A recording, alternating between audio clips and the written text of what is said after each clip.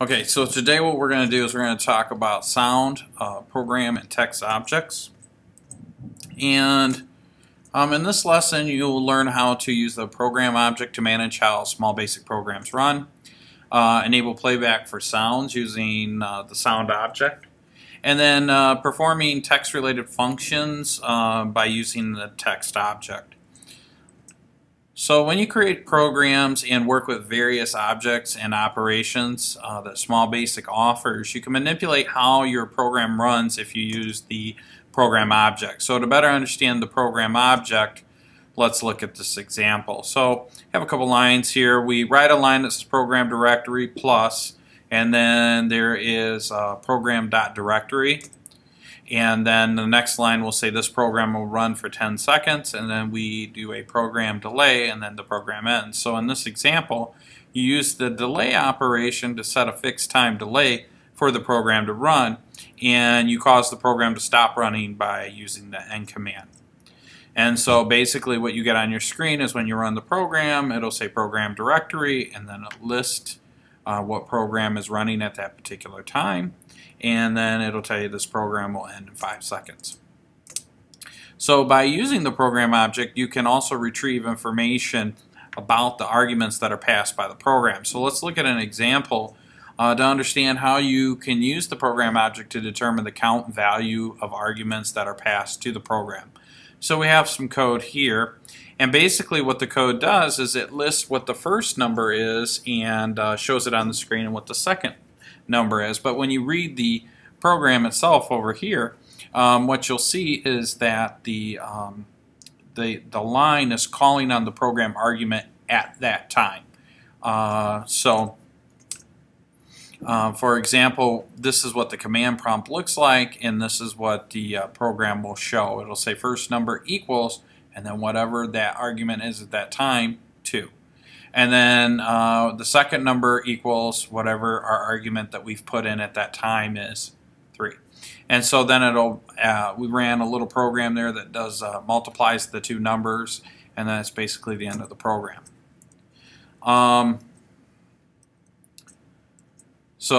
Well, I kind of skipped past that. So you could rewrite the program to say, please enter in 2 numbers to be multiplied, then hit any key to continue. So you could do that. Another thing I want to talk about is the sound object. So if we are, after we work with arguments and use the program object, we could look at something like called the sound object. So you can work with sounds in your program by using sound object with the operations of play, pause, and stop. Did you know that you could include sounds in your Small Basic programs? In fact, you can choose from sample sounds provided in the Small Basic library, or you could call them right from a location in the from your hard drive. Whoops. So here, where it says file path, if I create a variable that says file path, when I hit sound.play, it'll play the file path. Now, preferably, you would like to have what we call a wave extension. I haven't played with that yet. I don't know if it does MP3s or WMFs and stuff like, or WMVs, which is the Windows version of media. It stands for Windows Media Video, and there's Windows Media Audio, which is WMA and WMV. But I know wave works, and so if you have a file path or a file that is a sound file on the hard drive, by letting file path equal and then you type the file path itself, then when you hit sound play, it'll play it there. Program delay will delay for 2,000 milliseconds or 2 seconds. You could pause the sound, and then you can delay and hit play again. So what this will do is it'll begin to play the chimes, then it'll pause for 2 seconds, and then it'll play it again, and then it'll delay for well, actually about a half a second, 500 milliseconds, and then it'll stop playing the sound altogether. Now, you can, if you look at an example and understand how you can play specific sounds like a bell ringing or a chime or a click, by using certain operations of the sound object in your Small Basic program, then you could do what we call play and wait. And so to the left we have a program here where it lists the chimes file, and then we use the up command, and actually that's a subroutine. And so what you would do is when you start this routine, it would say program.delay 1000 milliseconds, then it plays a bell ringing, then it delays for a second, then it plays the chime, right, because that's what it's told to do, and then it delays for a second, and then it plays a click, and then it says play and wait file path, and then it'll play and wait. So in this example, play and wait operation plays an audio file and then waits until it's finished playing. So you can't interrupt it. It just plays until the file is complete. And then once it's done, it moves on to the next line, which would be go to up. So then this is kind of like a for next loop kind of.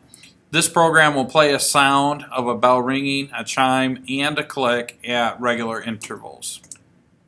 Next is a text object. We've talked a little bit about those, but for small basics, text objects and their operations do different things. But for example, if you want to convert all names to uppercase letters, you might want to search for a specific information within a text. You can use the text objects and its various functions and methods to perform operations on text in small basics. So for example, you can determine the length of a text string by getting the length. That's another, like how many letters are in it. And then the other thing is you can learn more about the operations of the text object by reviewing the example. So here we have a small program. You enter in your first name. It stores whatever you enter in under the variable first name. Then you say enter your last name. It stores that under the variable last name. Then you create a third variable, complete name, and all that does is it assembles your first name and then your last name. And then it goes name in uppercase. Now what that will do is it'll convert every letter in the variable complete name to uppercase. And then it'll say hello, and then it converts everything to uppercase, which is nice because you notice here that when they entered in John with a lowercase and then Smith with the uppercase. And it says enter your last name. Now, get a little ahead of ourselves. You could actually do like an array where each letter of the person's name is entered in, and then the first letter goes in the array could have all caps, and that's far more complicated. But this is kind of similar to how more sophisticated programs will automatically capitalize your first letter of your name when you go to enter it on a website or something. But in this case, it just switched the whole thing. So this is the first name, this is the last name.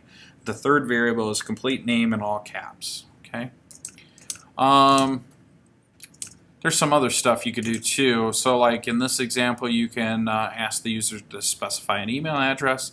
Then you can use in subtext operation of the text object to determine whether the email is valid or not. And basically what it does is that you're looking to see if they put the @ symbol. That's it. And then at another point, basically you're looking for an @ symbol and the period. So when it says enter in a valid email address, you store whatever the person types in the computer under the variable email ID. Then we're going to search the in subtext, the email ID for a period. Okay, M is going to hold a value of true or false. N will hold a value of true or false. So if it has a period, then M is true. N looks for the @ symbol. So if it has the @ symbol, then it's true. Now this is great because sometimes people forget the @ symbol, or they'll forget like gmail.com or microsoftlive.com or whatever. They forget either the dot or the @ and then the email doesn't work. So this is a quick simple program, and then in the last couple of lines what it does, it'll say if M is true and N is true, in other words it has a period and an @ symbol, then it'll say you have entered a valid email address, and then if it doesn't, it says you have entered or it asks you again to please enter a valid email address, and it completes the loop again. And then this is what it'll look like on the screen.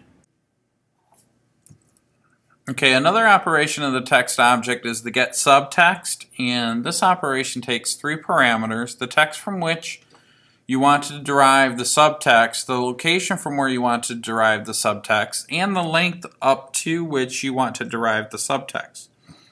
So here are some more uses of the text object. To determine whether given text starts with a specific subtext, you can use start with or end with. You can get the character code from a specific Unicode character by using get character code operation. And to determine the index position of a specific subtext, you can use the get index of operation. And so you could, here's an example, like text starts with and then text1 comma A or text1 comma Z. For the character code, you could get the character code of the @ symbol, and that would pull up the specific Unicode character. And then you can get code, you can get get index of, and then the variable text1 and then the @. And so to summarize, you should know how to manage your programs, how